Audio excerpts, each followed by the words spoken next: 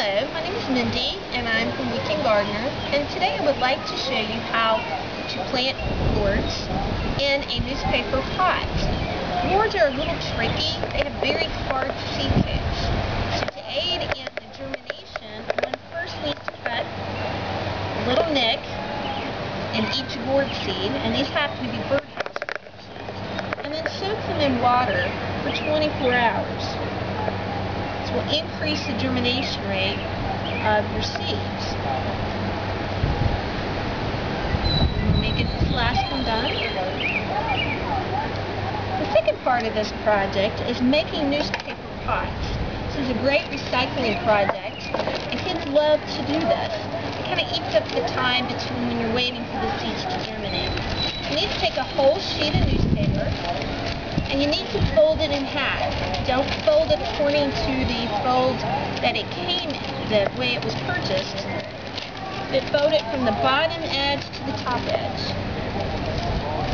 Now I like to use large pots when I plant gourd seeds because I actually create a mound in the pot. So I use a wine bottle, and I roll the newspaper very tight. Now, some people like to cut the pot while they are on the bottle. I like to do it the other way. It's just easier for me. So right in this next step, we're going to create the bottom. And the bottom is simply created by folding the newspaper, going around the bottom like this. As you get to the end, you secure it by pressing down on a hard surface. And once you get the swale in here, the bottom will stay intact. And if not, you can always fold the sticker hand down the pot and fold this last edge in, and that helps hold it together. The next step of this project is trimming the pot.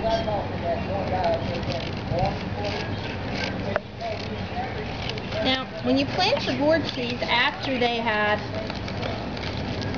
germinated in this type of pot, don't remove them out of the newspaper pot. You leave them in there. So here's our pot. You put it in a flat. This is a great use for those flats you have laying around from the plants that you selected. The wind's kind of blowing right now, so I've already got a pot filled right here. Now, gourd seeds need to be planted 2 inches deep in a mound. And you need to plant 3 at a time in each mound. You can thin them out after they've germinated. So you take 3 seeds, and it's just a guesstimate, really. You don't have to use a measuring stick or anything. And you plant the 3 seeds in there. You then place them in your flat. Keep it thoroughly watered and wait till the seeds germinate. Once they germinate, you simply take your whole container, slit the sides down with a box knife such as this, dig the hole in your garden, place the whole thing in the hole, and fill in.